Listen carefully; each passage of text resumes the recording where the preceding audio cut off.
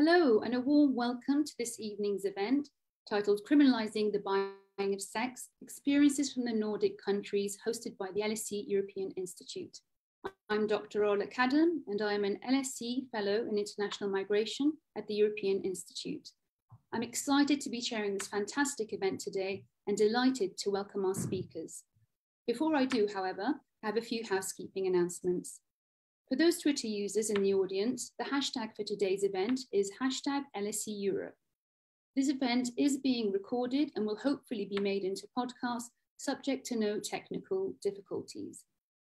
Our event will consist of presentations from our speakers, followed by a Q&A with the audience. When we come to the Q&A portion of our event, please use the Q&A feature at the bottom of your screen. Questions will be submitted to myself and I will pose as many to our speakers. Please do let us know your name and affiliation. Now, on to introducing our wonderful speakers. Our very own Dr. Nina Volojavi is an assistant professor in international migration at the LSE European Institute. Her interdisciplinary research is situated in the fields of migration, feminist and socio-legal studies. Nina received her PhD in sociology from Rutgers University in 2021. Julian Kuriko is a Swedish current full-service sex worker and is currently the chair of Red Umbrella Sweden. He has worked as a sex worker in conditions such as the Swedish model and different types of regulated legalization. Elaine Lamb is an activist, community organizer, educator, and human rights defender. She has devoted herself to defending the rights of and empowering marginalized communities, particularly sex workers, migrants, and precarious workers for over 20 years. She is the founder of Butterfly, Asian and Migrant Sex Workers Support Network in Canada. She holds a Master's of Laws and Master of Social Work. Anna Bush is a researcher on Western Europe and women's rights at Amnesty International's Europe Regional Office. She was the lead researcher on women's access to justice for rape in Europe as part of Amnesty's Let's Talk About Yes project, and is the author of Amnesty's recently released report on sex workers' human rights in Ireland. Charlotte Lee is a spokeswoman for the English Collective of Prostitutes. The English Collective of Prostitutes is a grassroots organisation of sex workers and supporters campaigning for the decriminalisation of prostitution, for sex workers' rights and safety, and for resources to enable people to get out of prostitution if they want to. And last but not least, Suzanne Hoff, who since 2004 has been international coordinator of La Strada International, the European NGO platform against trafficking in human beings. As international coordinator, Suzanne is responsible for the development of counter-trafficking strategies and policies, advocacy and representation. So without further ado, I'm now delighted to hand over to Nina to begin her presentation. Off to you, Nina.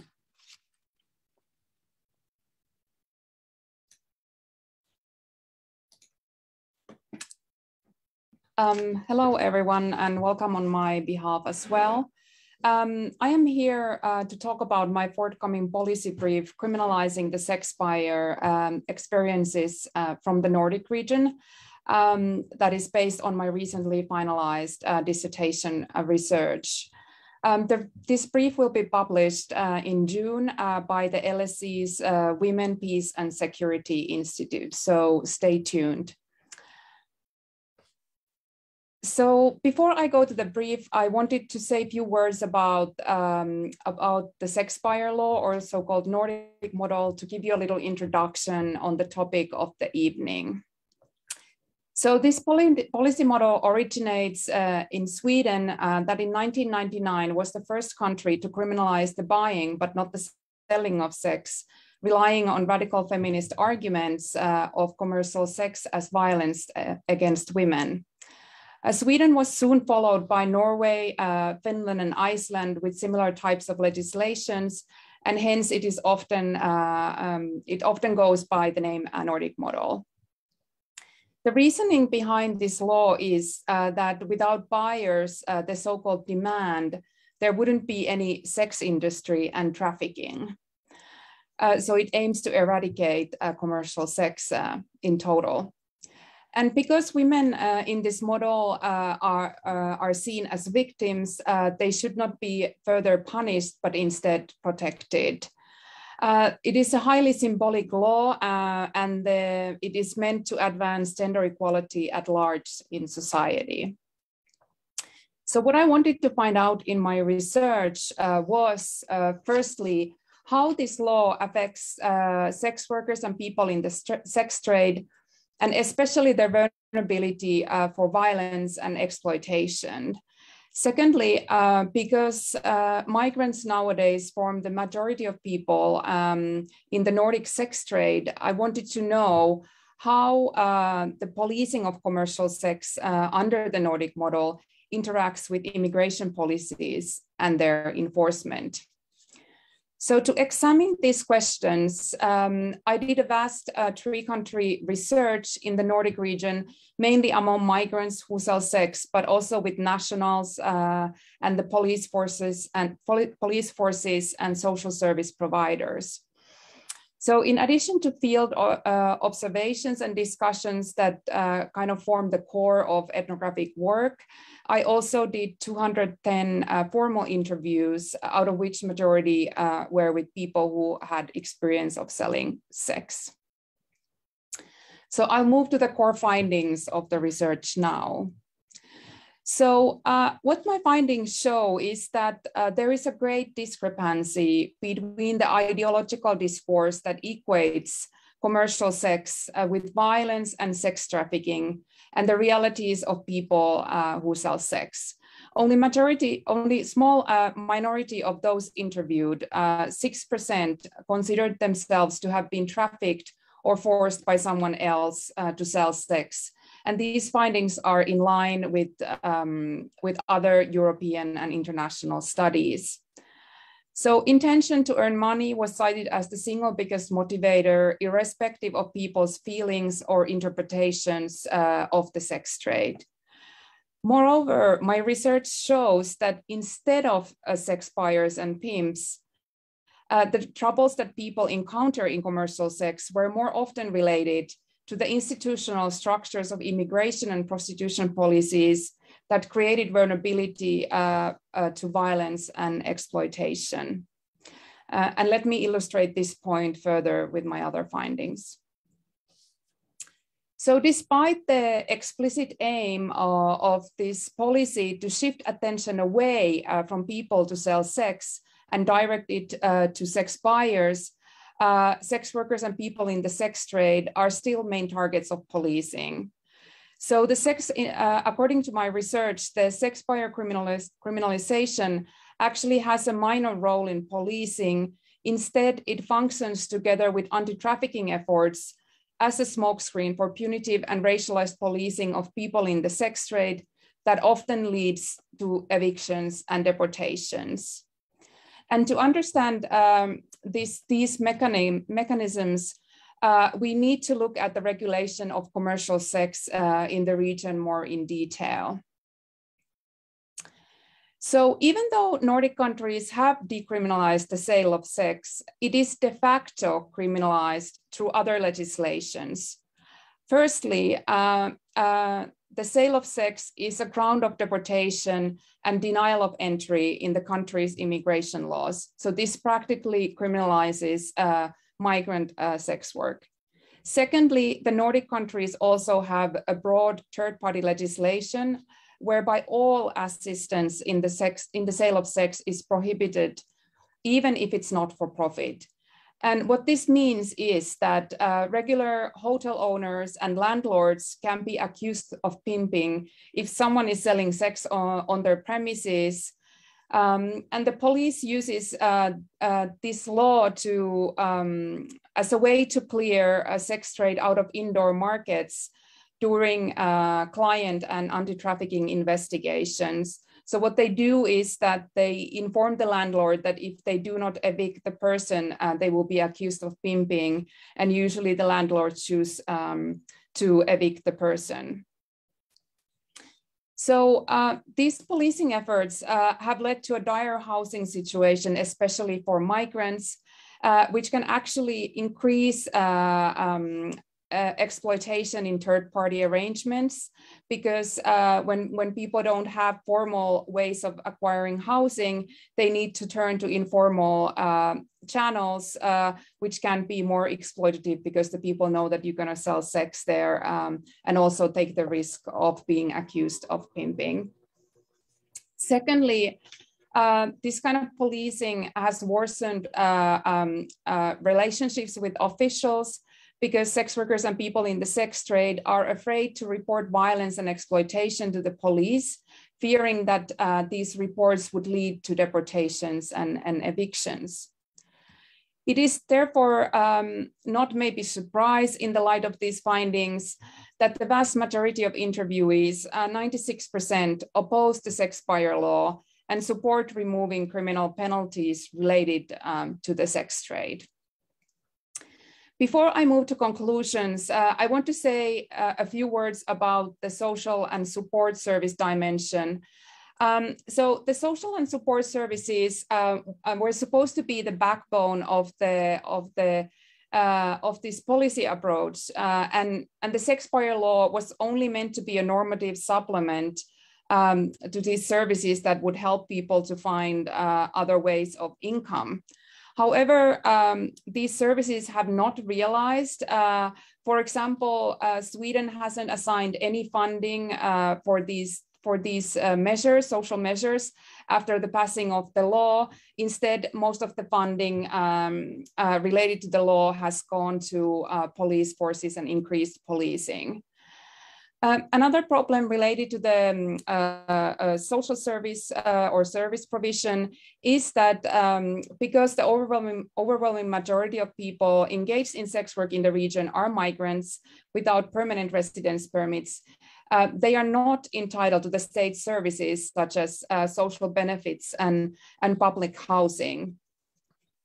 Thirdly, in Sweden, the wide adaptation of understanding of commercial sex as a form of violence against women has meant that service provision has mostly focused on counseling. What this has meant in Sweden is that there is a very limited access to low threshold STI testing, health and legal services, which are essential for migrants when they do not have access to state services. So in other words, this has led to exclusion of a majority of people engaged in the sex trade from the services in Sweden. So in conclusion, we can see that despite the rhetoric of protecting women and people in the sex trade, the main goal of the Nordic model style regulation is the abolition of commercial sex. And this is achieved through punitive policing of sex workers and people in the sex trade. So the evidence in this study indicates that the Nordic model is not actually a model to be replicated, but rather a complex regulatory apparatus designed to disrupt the commercial sex market. I will conclude with my 3 core policy recommendations. In the policy brief, I will discuss these more in detail, but I will just mention these 3 here in these presentations. So there are 3 main policy recommendations rising from this study. First of all, a removal of criminal penalties related to consensual commercial sex to protect the safety and integrity of people in the sex trade.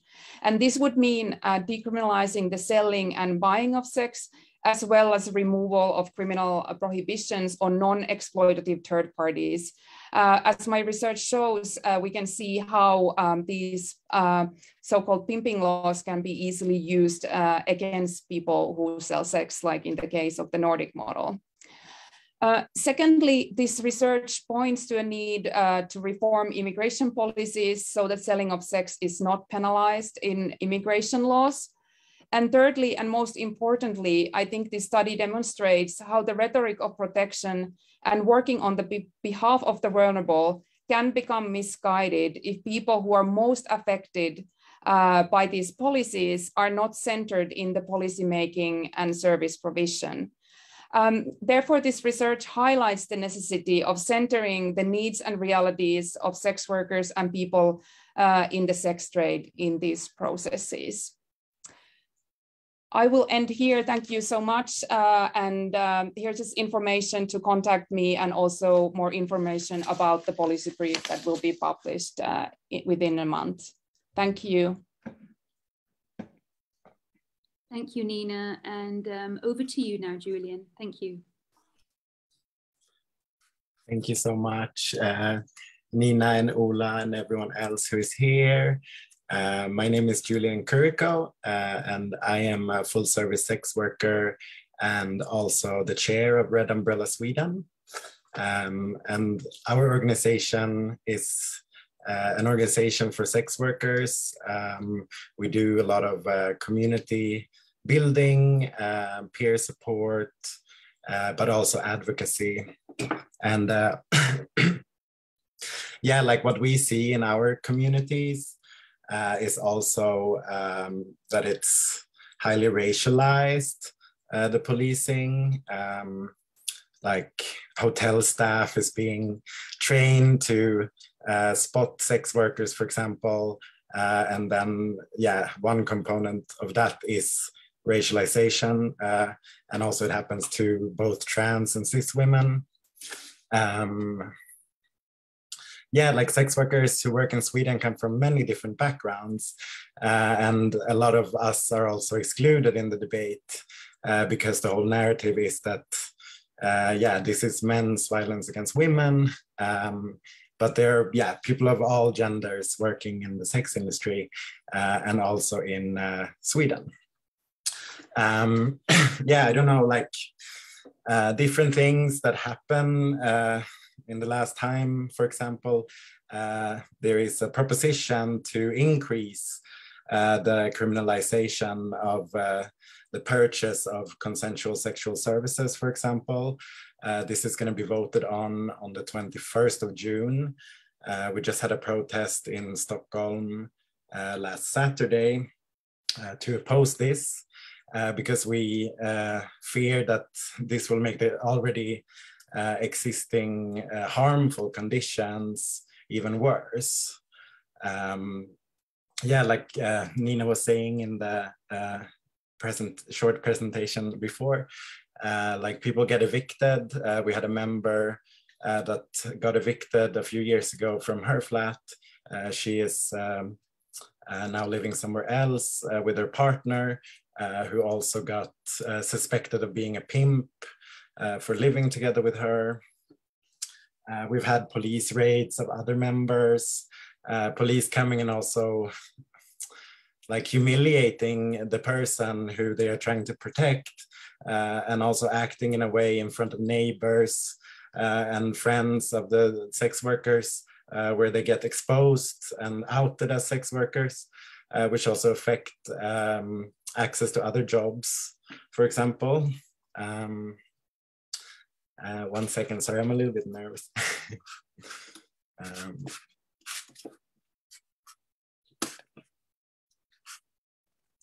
So yeah, I mean, I definitely agree with taking away the criminalization and to decriminalize, because that's basically what we are calling for as an organization and also as a global community of sex worker rights activists and anti-trafficking organizations and human rights organizations. But it is a little bit disheartening to see that the country where this Sex Purchase Act is coming from, the stigma and the kind of view on sex workers and to eliminate us without having any kind of plan for us, shows that it's really going the other direction there, and that they want to criminalize us even more. And yeah, we're like very worried about where this is going to head. Like, are we going to get criminalized directly with fines? Are we going to be put in jail? Like, and also if the client gets more criminalized, it's also going to mean like a lot more police following sex workers. And that means a lot more deportations, a lot more people who won't be able to enter the country. And also that the stigma is going to increase even more. Because it's not only like when we deal with authorities that we have problems, it's also with our families and with all the kind of disdain that actually exists for sex workers in Sweden, like going to a doctor or a psychologist and not being able to be honest because of the kind of stigma that you face is also really a big issue, because it means that we don't have the same access as everybody else. Yeah, like, I don't know, the way I see it is that it just, yeah, it feels like a mixture of a moralistic kind of agenda and then being used as a border control to really exclude racialized people and migrants, both from inside of Europe and from outside of Europe. So yeah, we definitely think that the Swedish model is very paternal, and it feels also like a neo-colonialist kind of model, because it aims to spread and it wants to be a global kind of solution. But in all countries that we talk to people and we see what happens, it's a catastrophe. And especially if you look at like the other countries where this has been exported, it's the population is a lot bigger than in Sweden. So there's so many more people that are sex workers that are affected by this, and so many more migrants that are migrating there to work. So I think it's super important that, yeah, we try to really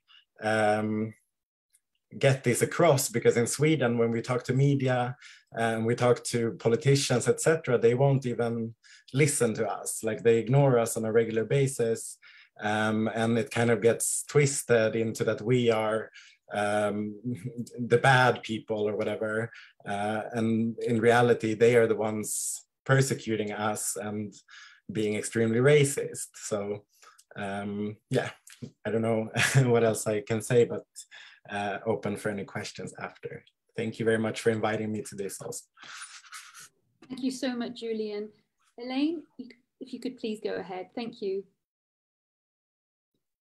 Hi everyone, I'm Elaine Lam. So I'm from Butterfly, which is an Asian and migrant sex worker support network. So I'm so glad to have a chance to join here, because I think this is a very, very important research, because this is exactly what we see every day in the work of Butterfly. You know, people keep being arrested, detained, and deported, how they are being harassed and evicted. And I think this is very, very important, particularly Canada also criminalizing the client and using Protect Women as the cover of the real project, actually is killing the business of sex worker, killing the life of sex worker. Actually, this is a project not ending violence of sex worker, but putting violence of sex worker by imposing the moralistic idea and by taking away the ability of the worker being safe, and also is promote the hate of the sex worker from the community. Just like Julian said, people think sex worker is criminal, they think sex worker is bad people, they think that they are victims. But the anti-trafficking movement is very successful, because they make the people think this is a human rights thing, this is a good thing to protect women, and they become the hero. We can see how like the state is so supporting with the NGO, particularly those have religion background promoting it. So I think this is so important. I know here has a lot of researcher and activists, and I think that how we do not only like use this panel as you know to fill in your research interest, but also how we can work together to push back this harmful policy. And maybe I give a little bit background. So in Canada, actually, sex work has been long been criminalized, but particularly migrant sex worker is like being targeted. So but the sex worker organization have challenged the sex work law, so that they do not allow the sex worker to find the client on the streets, and also like cannot work together. So because it makes sex work unsafe. So that's why in 2013, actually Supreme Court say, no, this is the law really put the sex worker in danger, so that they overrule this law. They order the state need to come up with a new law. Unfortunately, at that time is the conservative government, so they have so strong policing like criminal agenda, particularly with the support of those anti-trafficking organizations. But many of them, they call themselves feminists. I don't call them feminists because they love police, they love the prisoner more than the woman. They are not the real feminists because what they advocate for actually is make sex workers, make many migrants, the life more suffering. So, but this organization, what we see, who are they? So many is having the strong tie with the religion group. They are promoting the idea sex work is immoral. But because this language did not get so many people accepted, because like more and more people in the society recognize the agency of the woman, then they change the language. When you go to the mission, it's very clear that they are ending pornography, ending sex work. But when they present, they say, oh no, I respect sex work. I just want to end exploitation. I end human trafficking. So that's why they can get so much support. And with this like background, so that Canada have passed the law, and the law is before it's already very bad. Now it's even worse because one, they criminalize client, and also they criminalize any communication with client. We know it is very important. But at the same time, actually, they criminalize sex work itself, but they make the illusion people believe that, oh, sex work is not criminalized. Sex worker is not criminalized. In Canada, this is the idea promoted by those anti-sex work organizations say, oh no, I'm not criminalized sex worker, but it's not true. The law itself is still criminalized sex worker, but they give the immunity of sex worker. But again, all the activity of sex worker is criminalized and particularly related to third party client. And for Asian and migrant sex worker, I think it's similar to this research that the criminal law is being used as the tool to arrest the sex workers, and particularly migrant sex workers. And as Julian said, there is a lot of training how to identify human trafficking.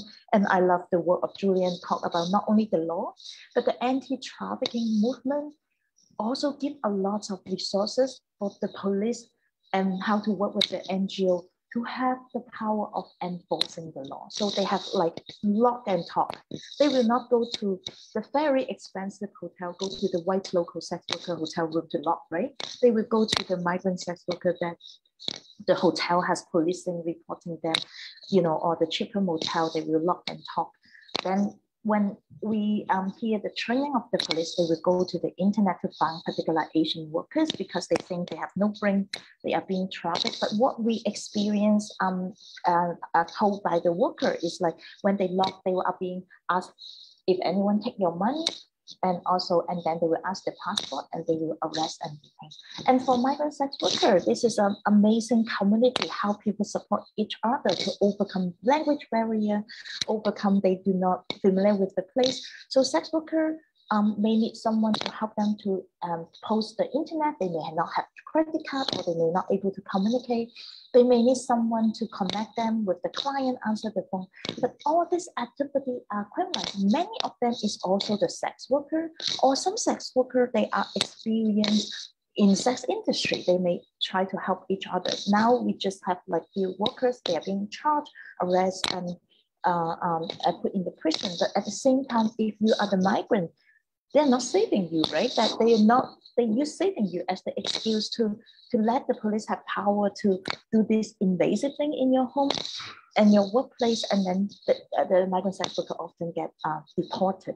But this kind of violence, this is exactly the violence. The workers say the money being taken away, the phone being taken away. One of the workers said that when she was sleeping, she did not wear clothes, and the police just break the door. And when they enter, and then she was handcuffed, and the police asked, "Are you safe?" She said, "Before you come, I was safe."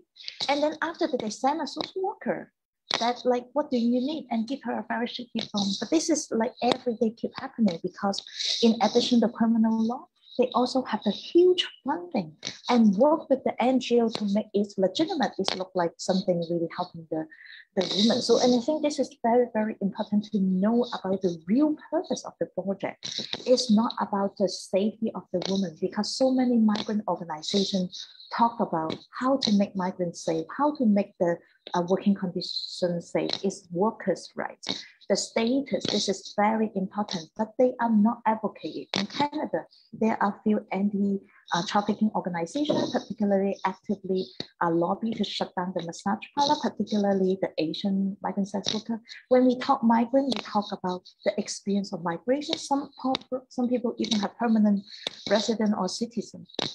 But because they get criminal charge, they may also get deported, even they have status.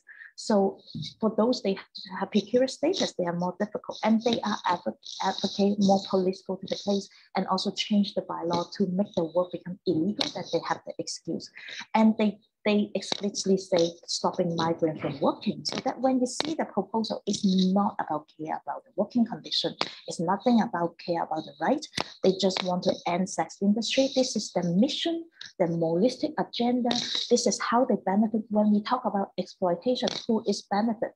I do the Google, how much police they can get, like few times increase of the salary after they go to the anti-trafficking project. You see how much the NGO, they can get so much funding, particularly when those NGOs is supporting the policing agenda. They are advocating for those caste and feminist approach. So, and in Canada, what happened is the sex worker organization is challenging the law again. So we are launching the Constitution challenge. So, and the parliament is doing the review of the law, but it's very, very disappointed those sex work organization is still using trafficking as the excuse to end sex industry, promote the criminalization. But we also need to call for those organizations keep silence. I need to call them out. So for example, Elizabeth Fry, they are the big organization. They said they support the people in prison. Yeah, so that's why I think this is a very important that some organizations, they are silenced, they need to speak out because they see how people, particularly women, migrants, suffer from the criminal system, you know, problematic immigration policy. So we have so much resources we put on the website, and love to continue to check. Thank you so much. Yeah, thank you. Thank you so much, Elaine. Anna, over to you. Thank you very much. Thank you to Ola and Nina and to all the speakers.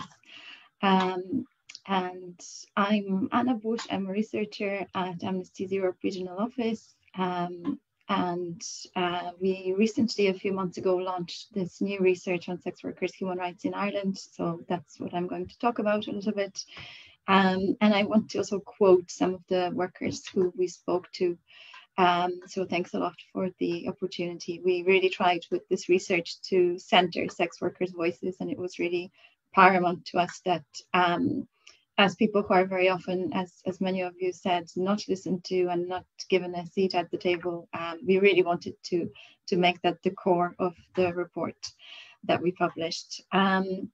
And many things that many of you mentioned before, so like the moralistic agendas behind laws governing sex work, and what Elaine mentioned, especially this illusion that the Nordic model does not criminalize sex workers, is very much what was very, very prominent in our research on this. And what happened in Ireland, I think, illustrates this illusion idea quite well, because in 2017 Ireland introduced the Nordic model. So the buying of sex was criminalized, but also offences such as brothel keeping and living on the proceeds of prostitution were kept in during that law reform. And not only that, they were also, the criminal penalties for them were increased. So for example, at the moment for so-called brothel keeping, which in fact can mean 2 or more sex workers working from the same premises, it carries a possible fine of 5,000 euros, which is huge, or imprisonment for up to 12 months or even longer if the matter reaches a higher instance court. And in these provisions, there is no distinction made between exploitative involvement of third parties and involvement and help and support that people may want to enter into. So, for example, as some of you are mentioning, in terms of having a colleague taking calls, or having security, or just literally working with another colleague for safety. So this was one of the main aspects of the impact of this legal framework and policies in Ireland that was uncovered during our research. And beyond that, we heard a lot from sex workers about their experiences of violence and how the policies and the context shapes their lives in terms of how unsafe they feel. And again, exposing these claims that very often are made when these kind of laws are being introduced, that this is to protect people's safety. Whereas in reality, we really see that is absolutely not the case, unfortunately. And really all these individual experiences and the attacks that sex workers shared with us. So for example, physical attacks, threats, sexual violence, stalking, harassment, and all of this.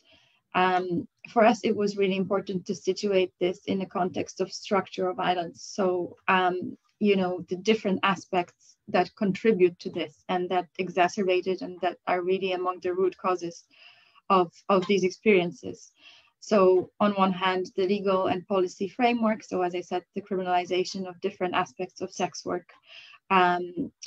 Then the policing as well. So very much similar findings to what Nina was sharing in terms of how racialized it is, how it is directed at certain populations, how there is no separation of powers in terms of the same police officers being in charge of raiding brothels and spaces where sex workers work, being the same officers who, for example, are also tasked with or can be tasked with immigration enforcement, and also the same ones to whom theoretically sex workers can come with any concerns and any reports of violence and even for protection. So because these are the same officers, it's really not working in practice, unfortunately.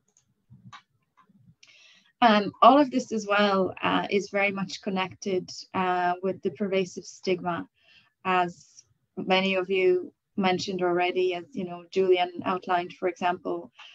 There's so much stigma around this, very strongly connected to harmful gender stereotypes. You know, ideas around gender norms, around sexuality, around what sex work is, around consent. In the Irish context, particularly also influenced very much by issues with you know, the legacy of the Catholic Church and how this has shaped different societal beliefs, but also the institutionalization of women and others who didn't follow certain gender and sexuality norms over the years. And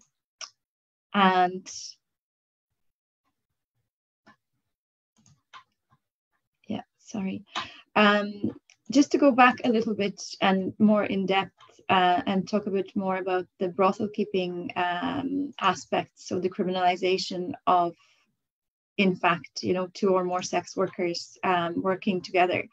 I want to quote Nia, who is a mixed race Irish sex worker and who spoke about the impact of racialization that she experiences on how she can exercise her human rights and the consequences of the criminalization of brothel keeping for her personally. So she said this: I don't want to risk anything, especially with the brothel keeping, because again, it's a lot of foreign nationals that are being prosecuted for it in Ireland. I am looked at as a foreign national, even though I'm not. So I'm more likely to be prosecuted for that. So I don't feel comfortable working with someone else because I would face repercussions to that, unfortunately. And there was a very widely publicized case that really a lot of media picked up on in 2019 when 2 sex workers from Romania, 2 women, were convicted of brothel keeping. One of them was pregnant at the time and they were given jail sentences for that. You know, and it really, again, shows that, it shows the impact on very, very serious consequences to people's lives of when working together for safety is criminalized.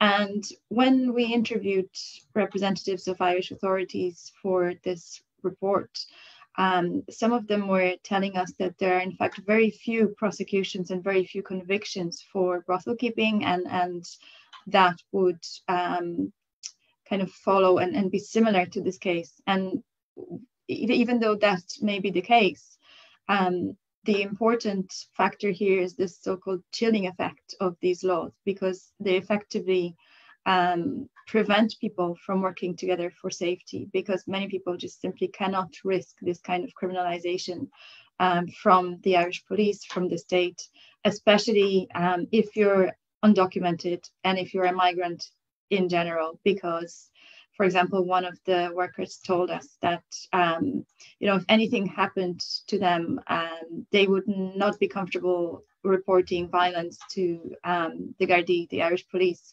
because they would like to apply for Irish citizenship one day. So here's what they said. And this person experienced 3 violent incidents, including oral rape. And they told us this: the only time I would call the cops would be if I was dying on the floor. I don't trust them. I strictly work by myself because I have that fear. I want to get Irish citizenship. Any criminal record would be detrimental. If I'm working with someone else, it's putting me at higher risk. I'd personally rather be at a risk with a client than with a police officer. I don't want to go to jail. I'll kill myself.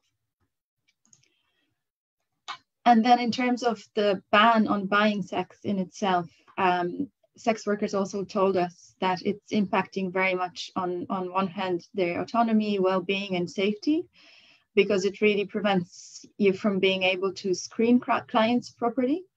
And then on the other hand, on their ability to earn a living. So for example, sex workers told us that it often forces them effectively to engage in more risky behaviors. For example, Vanessa, who is a worker from Ireland working mainly in street settings, told us this: I remember one night in particular, I was going down a cul-de-sac that was discreet, so I wasn't going to be found by the guards there. They couldn't drive by the spot we were in, but at the same time, I had no escape route if anything went wrong. And that was a very direct result of the Garda presence there targeting the clients. So yeah, they're not targeting me, but it has as much of an effect on my ability to survive if they want. 1 minute. And we very much found that both among the Irish and migrant sex workers that we spoke to, the trust in the police was really non-existent. And it's quite understandable, considering that it's the same police officers that they are supposed to report violent incidents to and contact for any protection and safety concerns that could raid the premises that they work from, that could open a case against them for working together, that could deport them from the country. We also came across concerns with regard to economic and social inequalities and rights in this research. In the context, especially of the housing crisis that is currently taking place in Ireland. And very much related to this, and were these provisions in Irish law, again, that criminalize aspects of sex work that are kind of connected to it. So again, not directly the selling of sex, but there is this provision on so-called living on the earnings of prostitution. And that can have very specific negative consequences on sex workers' right to adequate housing, because landlords renting flats and houses to sex workers can be prosecuted under these provisions. So Anna, one of the... Sorry to interrupt you, but if you could wrap up now, please. No problem. No problem. Yeah, so just to summarize some of our key recommendations as Amnesty to the Irish authorities that I think are applicable to other states with these kind of legal models. So first of all, we recommend that all aspects of sex work are decriminalized. We recommend that state authorities listen to sex workers and ensure meaningful participation and consultation of sex workers in any processes that are supposed to that are relevant to any laws and policies that impact their lives. And ensure that everyone's right to an adequate standard of living, including the right to housing, is realized. Thank you very much. Thank you so much, Anna. Charlotte, over to you.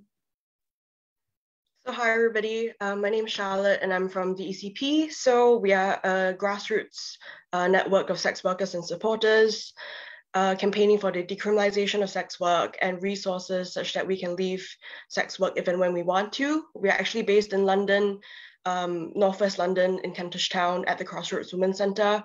And we have an international network both in the US, which is the US Prostitutes Collective, as well as in Thailand with an organization called Empower.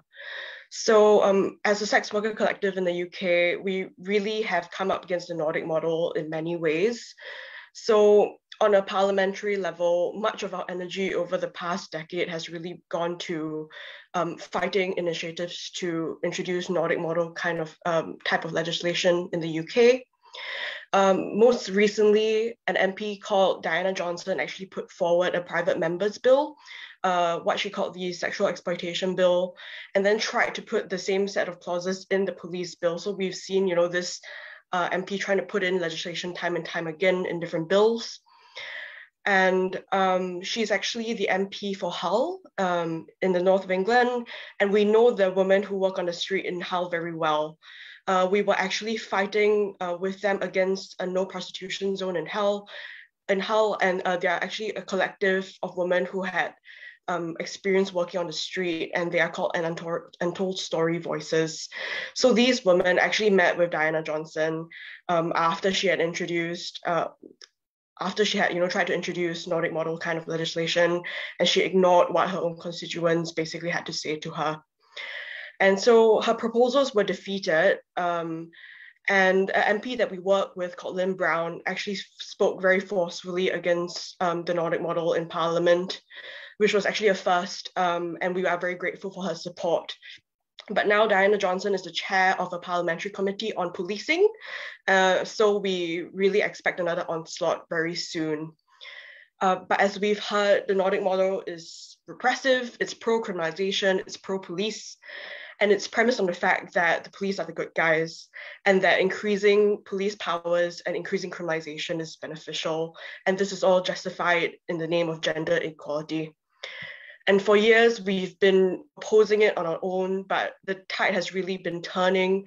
And we are, helped by the outpouring of grief and fury at the death of Sarah Everard, but also we are helped by the BLM movement, which really has echoed what we've been saying for decades, that the police have never been our saviors, and that they act with impunity and are incredibly sexist and racist and discriminatory in so many ways. And the Nordic model is based on lies, essentially, and it is a deliberate misrepresentation of who sex workers are. It characterizes sex workers as victims and not protagonists in our own struggle. It separates us from other women and other workers. It ignores the fact that most sex workers are moms supporting families, supporting their kids, sometimes entire communities.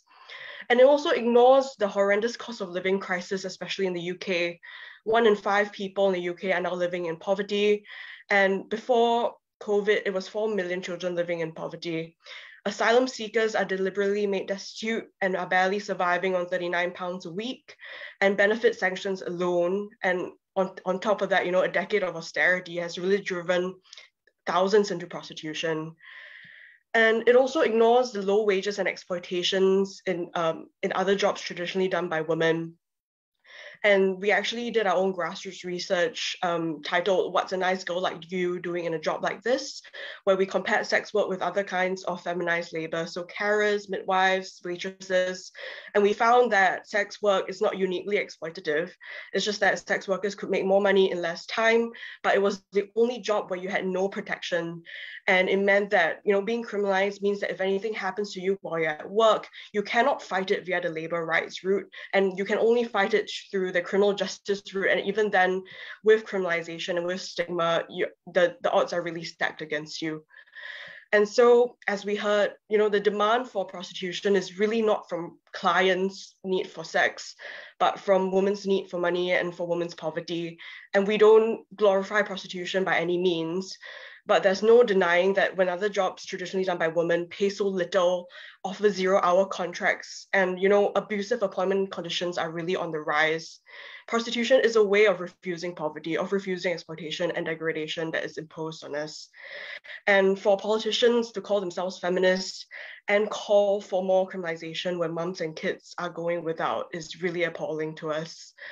And I would just like to quote one of the women in our network. She says, "Most of the other women that I meet on the street are there for very similar reasons, purely to keep their families together, their children out of care.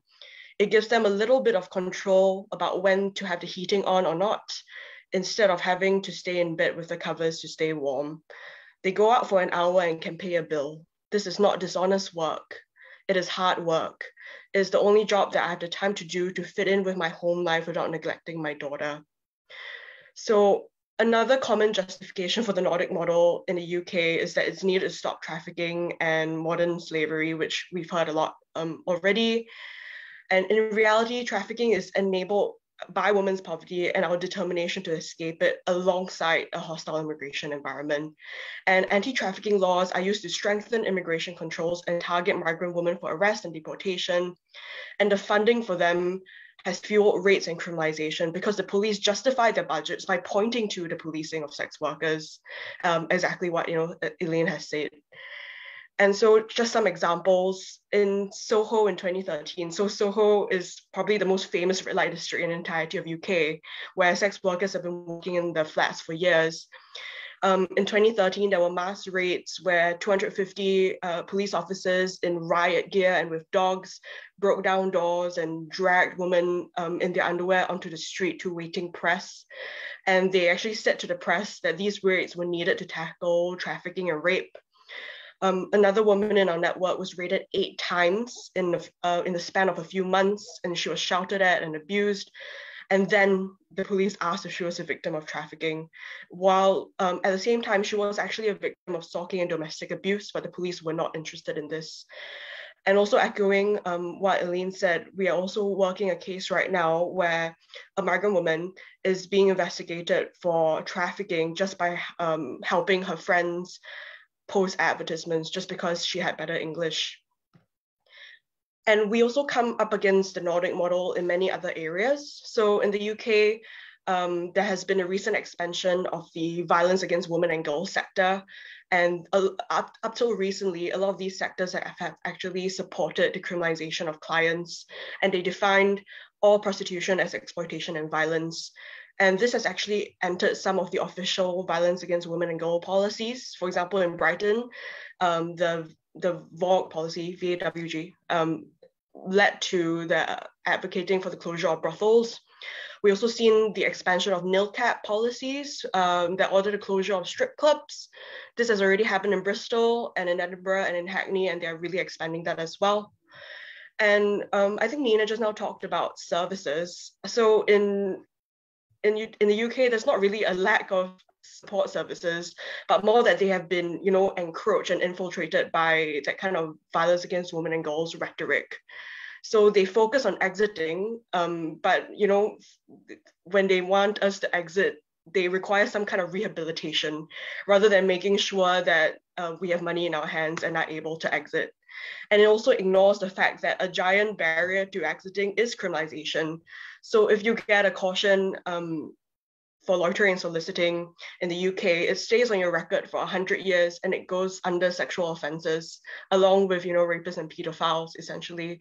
And it will come up on a DBS check. So if you want to leave sex work for a job where, for example, working with the elderly or working with children, you'll never be able to get those jobs that traditionally women do.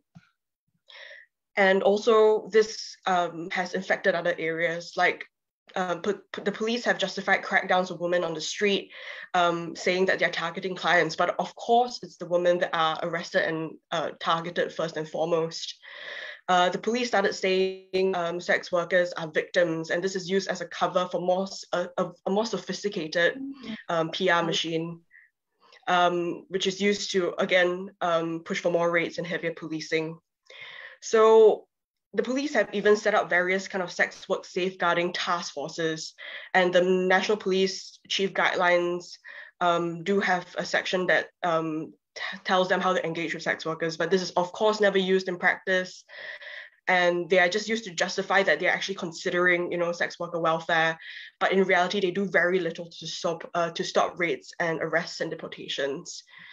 So we were actually on a panel with Pion from Norway a couple of years ago, and it echoes what Julian said, that the Nordic countries have very successfully exported their brand of social democracy, and the Nordic model is just another faction of this publicity campaign, ignoring what's happening on the ground, where the criminalization of clients, the violence from that is just absorbed by sex workers. And this is all done in the name of gender equality, even though the policing of and the criminalization of sex workers really should be a feminist issue. So we appreciate the work of people who have done this research, and the sex worker-led movement for Decrim that has fought to change the terrain that made this research possible. And in 2017, the Parliamentary Home Affairs Committee in the UK actually recommended that the government change existing legislation so that soliciting is no longer an offense, and brothel keeping provisions allow for sex workers to share premises.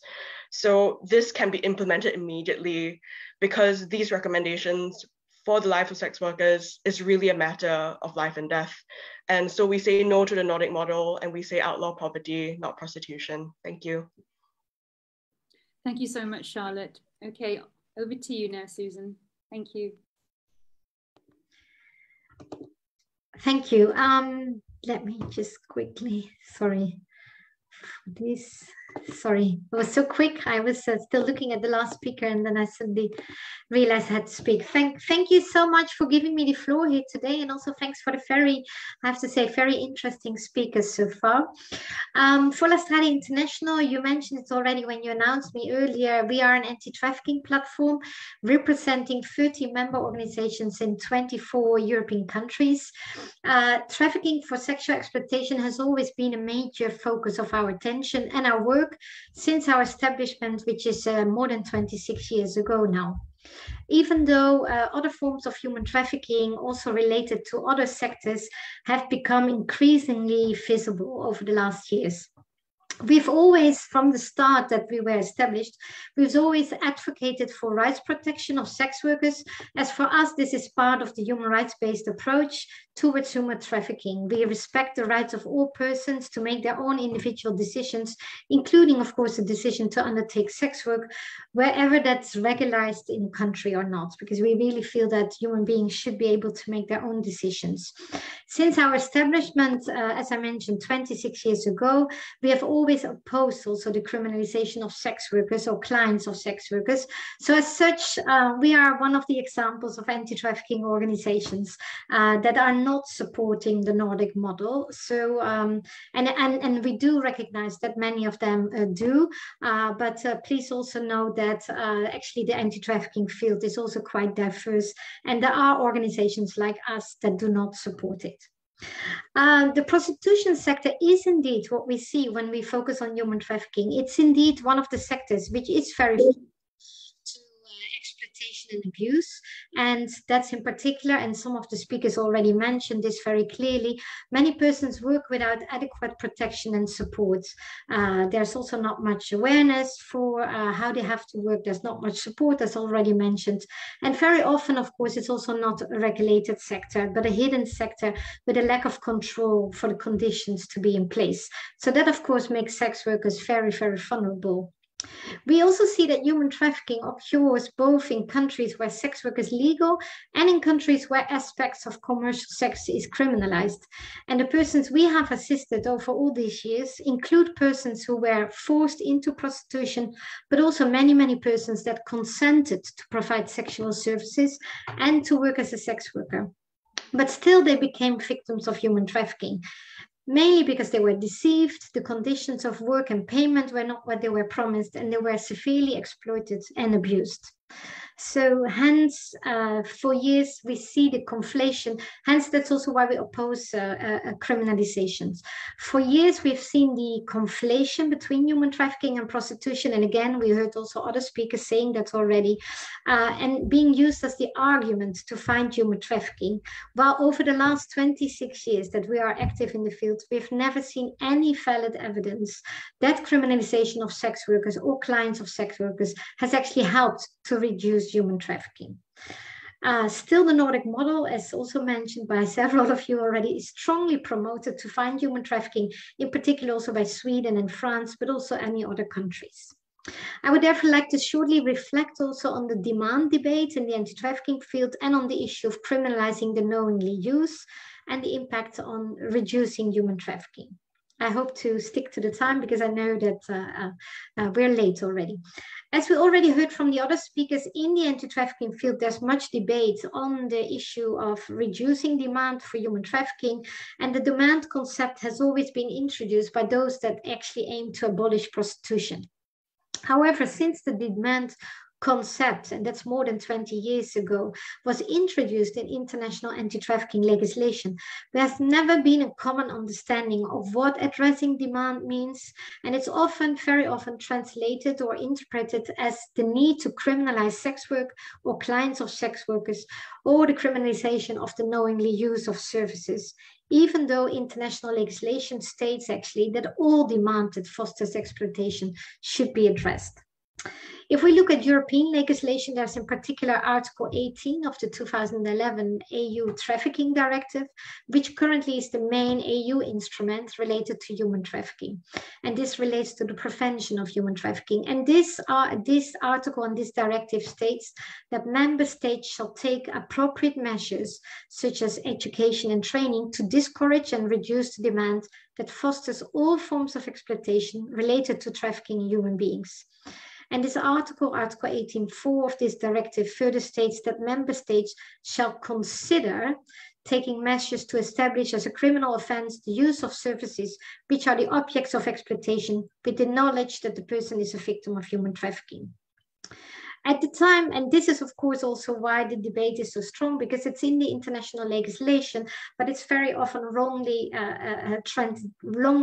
interpreted and very often just seen as we need to criminalize prostitution and then we would address human trafficking. At the time of the elaboration of the Trafficking Directive back in 2011, there was a strong call to make this provision even binding for all EU member states. However, that was not supported. But currently, and that's important to know, the EU Anti-Trafficking Directive is again evaluated. There are two evaluating agencies, Ernst & Young and RAND, that together with the Commission are evaluating the Anti-Trafficking Directive. And actually, there are a strong call to revise the Trafficking Directive. And the main reason for the revision of this directive is actually to make this specific provision on criminalizing the knowingly use binding. Before I go into criminalizing the knowingly use, just to say that, of course, it's not only mentioned in the EU Trafficking Directive of the EU, but it's also mentioned 20 years ago already in the UN Palermo Protocol of November 2000, and also mentioned in the EU Council of Europe Convention on Action Against Trafficking. For us, it's very strange to now call for a revision of the Anti-Trafficking Directive just because of this provision, and to really call for criminalizing the knowingly use. Of course, we know that France currently has the chairmanship, and they are behind also this call, but also other member states. And we think it's a very odd reasons, and absolutely no need to revise the EU Trafficking Directive for that. Because also, as acknowledged by the European Commission itself, by the FEM and the Libe Committee, and by many other relevant actors that work in the anti-trafficking fields, the main issue with the Trafficking Directive and any other policies and measures currently that seem not have to have positive impact is because they are currently not adequately implemented. So we absolutely do not see the need for this revision. Moreover, we also, as an anti-trafficking platform, we consider criminalization of sexual services or of buyers of sexual services at odds with human rights-based approach and victim rights. As mentioned already by the earlier speakers, we see that repressive prostitution policies have been stigmatizing, marginalizing effects on sex workers and also on trafficked persons. The criminalization measures to address sexual exploitation have often led to increases of violence and other human rights violations of sex workers and do not do much to protect their rights, as is also evidenced again by the numerous studies and also highlighted again by earlier speakers today. Criminalization measures have also moved the sector much more underground, due to which the sex workers have even less access to information and support measures. They cannot safely report exploitation and abuse, and there's actually not much chance that sexual exploitation and human trafficking therefore is reported. And we see also all over in all the European countries a very strong underreporting and under-identification of human trafficking cases.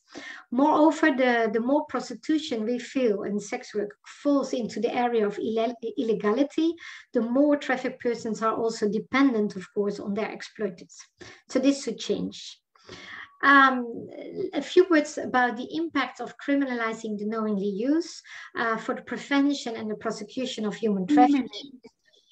Just to say that there has been so far, 1 minute, just to say that so far there has been only one evaluation done on this provision, which is already back in 2016, which is five years after the establishment of the directive.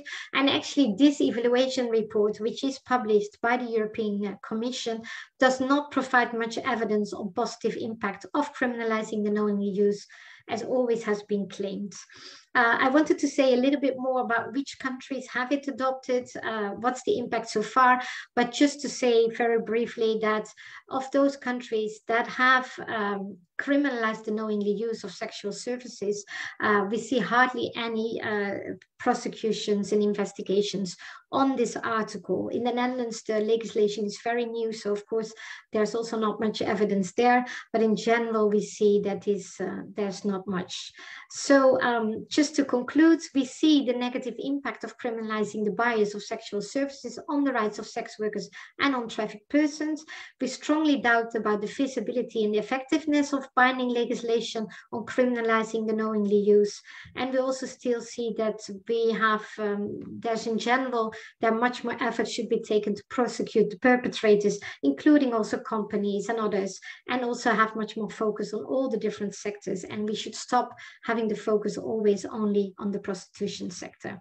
I had to be a bit in a rush, but I'll leave it here because maybe there will be later other questions. Thank you.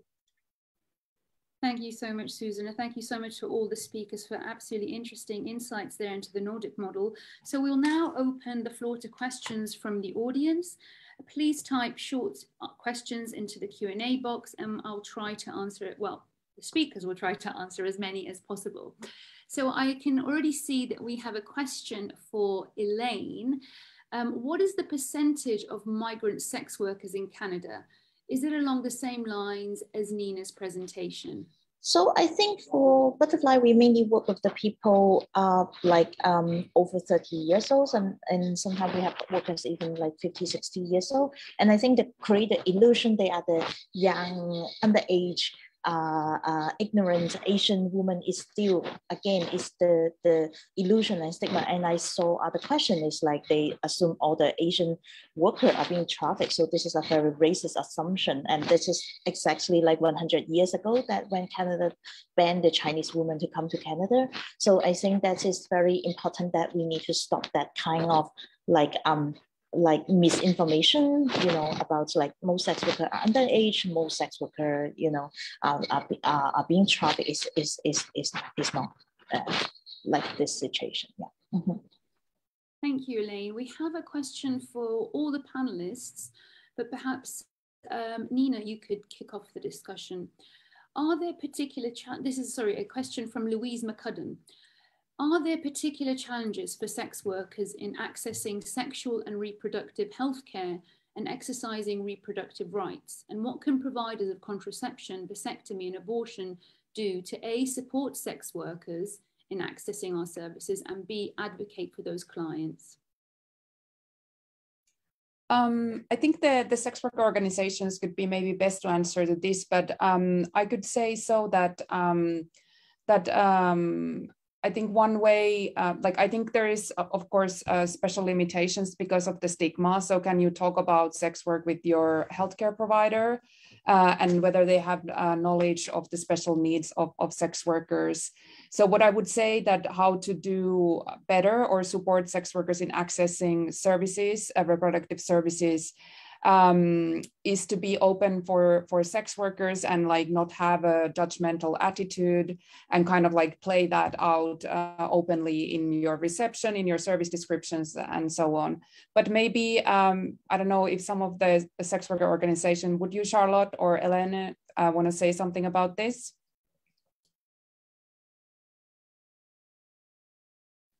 Charlotte? Yeah, sure. Okay. I feel like, okay, so we are a campaigning organization and we also do our casework, but we mainly, campaign for changes in law and policy. There are a lot of other organizations out there that are what we call service organizations, and they are the people that, drive the trucks, the healthcare trucks around and like give out condoms and lube and stuff like that. But I think my main point that I would like to make is that I feel like the stigma has been so bad in a lot of cases where we've had a woman on network who basically, how do I phrase this? Because of stigma, you'll never know whether a healthcare professional will be on your side or not. And a lot of times it can be, it can be really a lottery. It's not directly related to sex work, but for example, we know of this lady on network. She basically would like to, go on antidepressants and wanted to, and was in her mental health state for quite a while. But she has never wanted to reveal this to her doctor for fear that the doctor would data share, for example, with the family courts, and that her kids will be taken away from her, or her custody of her grandkids will be taken away from her. So when you see this level of distrust in state institutions, especially in the UK where we have the NHS, that is really a big barrier, and that's really a material consequence of stigma. And especially when it comes to your kids, you really do not want to do anything to risk your kids being taken away. So that's just my 2 cents. Thank you, Charlotte. If there's anybody else who wants to jump in on that question, otherwise we can move on. Okay, there's a question here from Adrian Lee. Was decriminalisation of sex workers more prevalent in the 1970s? For example, in Rotterdam, Holland, there was the government provision of official premises. However, this led to the sex workers to pay on their earnings. So, Nina, perhaps? Okay, well, there's been kind of a change maybe in the 70s. I cannot say exactly to the situation in the Netherlands as that's not my kind of research area. But like we can see that in the 60s and 70s, there was increased decriminalization when there was kind of a move away in the Western countries from these kind of Christian ideas of sexuality and sexual morals. So this was moved away from the area of criminalization at the same time as, for example, homosexuality was decriminalized and so on. So definitely there was a turn to decriminalization. Then in the late 1990s, the kind of the anti-trafficking movement kind of rose and kind of this kind of cycle of recriminalization kind of started. But I see that Charlotte has her hand up, so I'll give the floor to her. Go ahead, Charlotte. Yeah, thank you. So I think just to clarify, currently, like the system very famously in Amsterdam now with their red light districts, that is not decriminalization, that is actually legalization, where sex work can only legally occur within like a certain premise in certain streets. There's certain hours that you can work and not. And we also oppose that because that is to us just state pimping, and that we just want to be regarded as, you know, any other worker. And what the problem with legalization is that it basically creates a two-tiered system. You have to give your personal details to the state, and there are certain groups of people, migrant people, people of color, trans people, who basically cannot afford to do that. And there will be people who work within the legalized system where they have the protections, and there will be people who work outside it. So that's as good as, you know, it not being decriminalized. Yeah. Thank you, Charlotte. We have a question from Kate Downing, an LSE visitor. I think this one might be a good one for Anna. You've said the violence and negative effects of the Nordic model are highly racialized. What is the experience of non-migrant or non-migrant passing sex workers? Do you think the model could work if immigration laws and practices were not hostile? Thank you for the question. I think it's a very good one. And in fact, I did speak to a few sex workers who are migrants in Ireland, but who are white passing, like Kate mentioned, who did notice how this has been helpful to them in terms of how they are being perceived by clients, by the authorities. You know, as long as people don't know, one person said, "What's in my passport? I know that I have certain privileges because of that." But in general, in this particular research we spoke to, it was really 50-50 in terms of migrant sex workers and Irish sex workers. And really the vast majority were in favor of decriminalization of a change of the legal model, you know, decriminalization of all aspects of sex work. So it's the racialization and migration policies are only one aspect of how this model impacts on people's human rights. So unfortunately, I don't think that would be a solution. And just in general, perhaps also to say that a lot of our interviewees really wanted to stress, and this is something that we also recognize as an organization, that decriminalization of sex work is only one aspect of, it's only one piece of the puzzle in terms of what would need to change to make sex workers' rights better and their human rights realized better.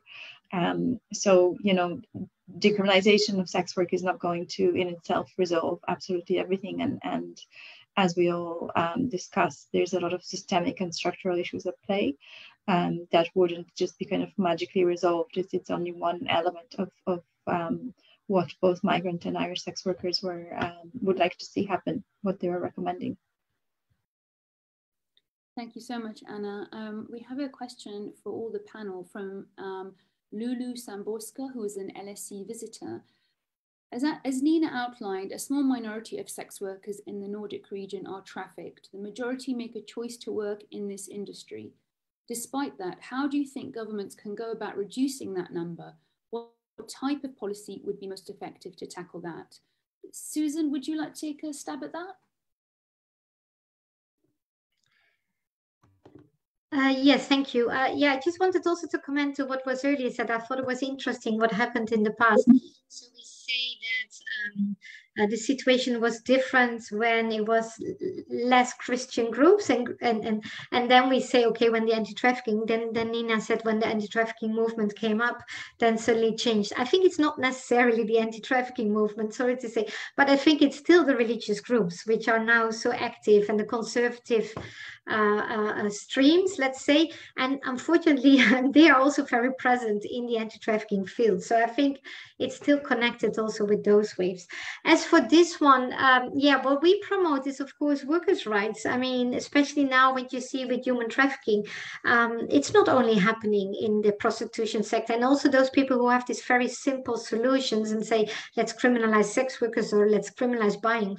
They also know that with that, yeah, even if it would have had an impact, we would not solve all the other trafficking cases in all the other sectors as well. So we are very strongly supporting that people should be treated as workers. They should have workers' rights. They should have a decent working conditions. They should be able to safely report, be able to go to the police without any negative impact, without being immediately detained. So we are really promoting this. And I think the funny thing is that if you speak with a lot of anti-trafficking stakeholders at governmental level, they always understand what we mean if we talk about other sectors.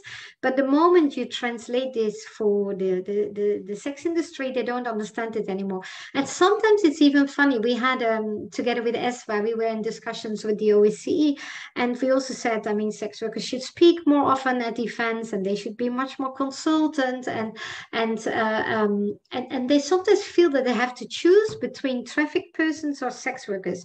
So in order to support trafficked persons, they cannot support sex workers anymore. But we say very often this is the same person. So don't make this distinction.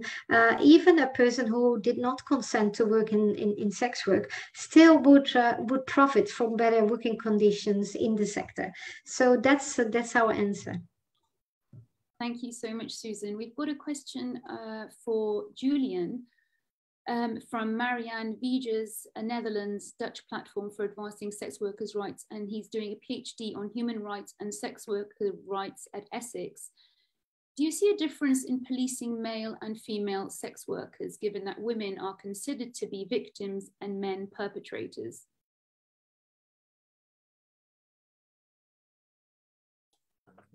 Yeah, definitely. I mean, in Sweden, the kind of profiling is like mostly women, both trans and cis, and non-binary, like female presenting people.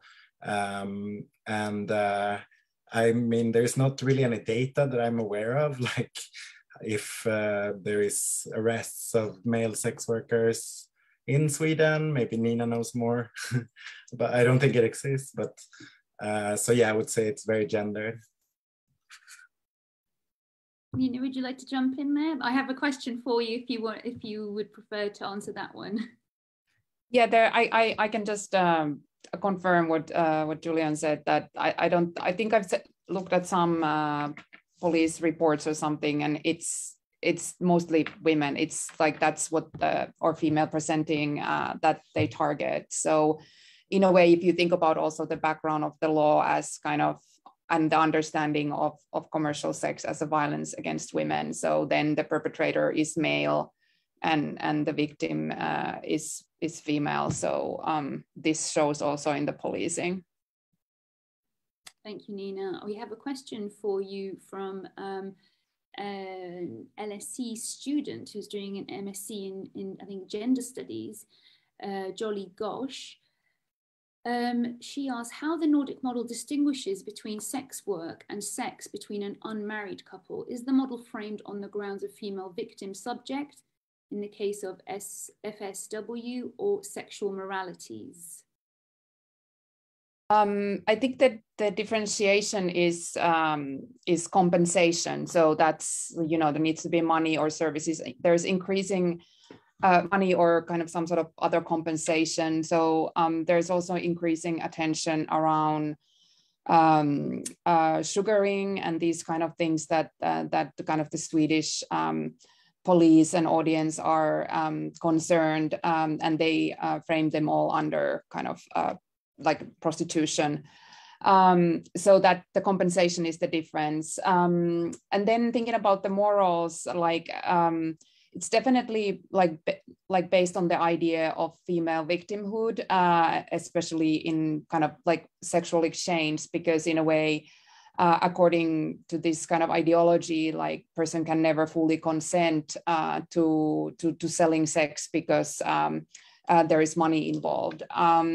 And about morality is like, it's kind of like this radical feminist morality or morality of a good sex that should be happening among equals. So kind of all kind of money or age difference or all kind of these kind of things in a way pollute this idea of good sex that is promoted by the state.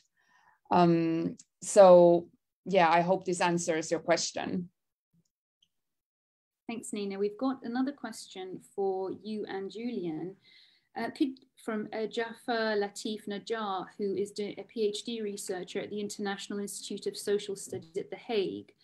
Could you please share your insights, experience on how sex workers in Nordic countries navigate the everyday institutional social harms, such as stigma, incarceration, exclusion, racial discrimination, etc., at their personal and collective manner?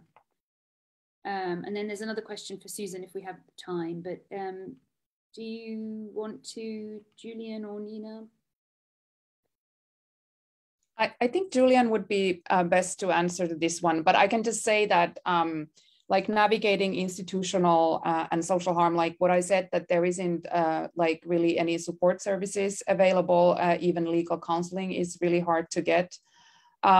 So I think what Julian and Red Umbrella are doing is really important, like providing this community to help people to navigate. But maybe you can, Julian, talk more to this question and the important work you do in Sweden.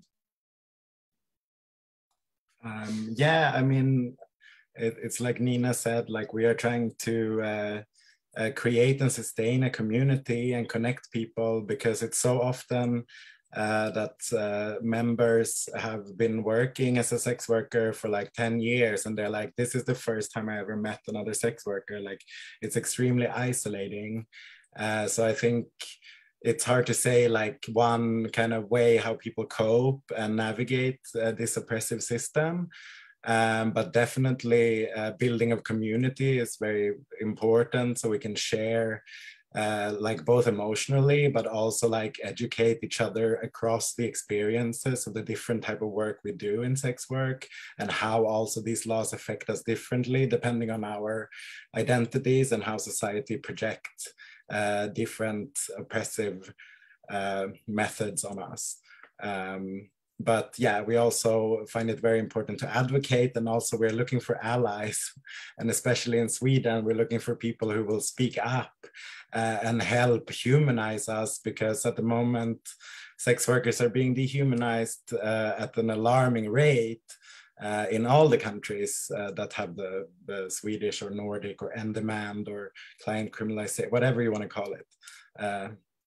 So yeah, that's my answer. Thank you so much, Julian. I wonder if we have just time for just one more. And one that, sorry, was for Susan, was please share your insights, experience on the sex work policy that the Netherlands followed so far. So a brief response, please, Susan. I was just saying, I saw that there was a question of Marjan Wijs. If someone is an expert on this, you should have given the floor to her.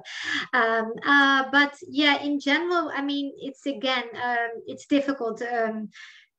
We have it legalized. There are, of course, on that sense, the government is also supporting it. And in that sense, of course, much more rights for people. But also still here, we see, of course, bottlenecks. We see always the time, like who can work in prostitution or not.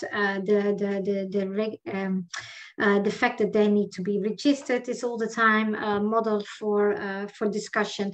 And also we have now since January the criminalizing the knowingly use in the Netherlands as well, which was indeed pushed also again by Christian parties. I very much also rely on the Dutch actors. We have 2 members in the Netherlands, so prostitution policies in the Netherlands is not my daily field of work, but yeah, we see still also here that it's not perfect. But one good positive thing maybe to mention, what I thought was very positive and also quite rare.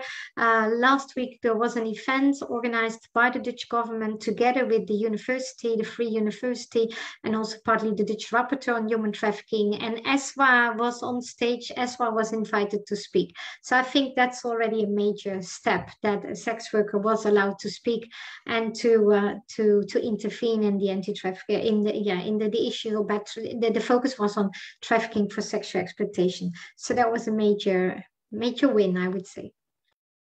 Thanks so much, Susan. Just a quick question to the speakers. Do you have time for one more question? Thumbs up. Okay, great. So I think let's end on this question, which I think is really interesting. Do you feel that the introduction of social media has changed the perception of sex work, since the introduction of Nordic style policies, either positively or negatively? And that's from Samantha Pegg. Who wants to give that one a go? I can go, but maybe like not specifically in relation to the introduction of Nordic style policies, but in general, I mean, OnlyFans has exploded as a cultural phenomenon within the past like 5 years. And I guess that's a very visible form of sex work that people are now doing, partially in response to the pandemic. But I would just like to say that the hierarchy is real, and that even though you know, some people can afford to go online during the pandemic, a lot of women have not been able to, especially in our network. They had to risk, you know, their health and being able to feed their families. And that I think there's a lot of discussion around, you know, whether these online sex workers' lives will be changed forever because now, you know, all their photos are online, etc. But that kind of witch hunting and stigma has been prevalent way before the internet, when women were outed in newspapers, etc. And just to get a quick word in on that question from Kate Downing about whether the Nordic model would work if there was no hostile immigration policy, still no, because it is premised on the assumption that to eliminate like demand for sex work and to abolish like sex work altogether, which will never happen unless you really address larger underlying issues, as we said, of poverty. Thanks. Elaine, I think you wanted to jump in on that question. Thank you. And I think social media is like, at this one hand, is really helpful, you know, particularly how the sex worker can organize together, and particularly for many sex workers, for like member of Butterfly, they cannot come to the meeting, they can access information, they can share information and build the solidarity. And I think today we do not have a lot of like time to talk about it, but how to build the solidarity and how to make the voice being heard, I think is very, very important. And using social media actually can push back the dominant by the mainstream media, particularly many of the migrant sex worker story not being heard in the public, and also they need to be framed in a particular way, but having social media, and I think this is a very important piece. But we also see how anti-trafficking movement, they have so much resources, and then also using it to promote the harmful idea, and I think this is both sides. And so, and really glad to be here, and it's so great to connect with all of you. And we would like to promote the coming meeting. We will have an event next week because, as I mentioned, many anti-trafficking organizations work with the state to shut down the Asian massage parlor and extend the policing, not only border the people at the border, but the border the people, like impose the bordering and policing everyday life of the worker. So that is really demonstrate how xenophobia and homophobia and racism intersect together. We really hope you can join. This is not only an academic event, but this is also a political event to tell the city called Newmarket to stop this racist policies. Thank you. Thank you so much, Elaine. I think this is a good moment to end this wonderful event. It's been an absolute pleasure to have the opportunity for both me and I think for all of you to listen to our speakers today. If you would like to learn more about some of the organizations that have been discussed today, you can follow the relevant links that have been sent in the chat. You can also read Dr. Nina's policy brief on this very topic, which will be published on the 20th of June via LSE Centre for Women and Peace and Security. Thank you to our speakers for such excellent discussions, and to all of you in the audience for listening. Thank you very much.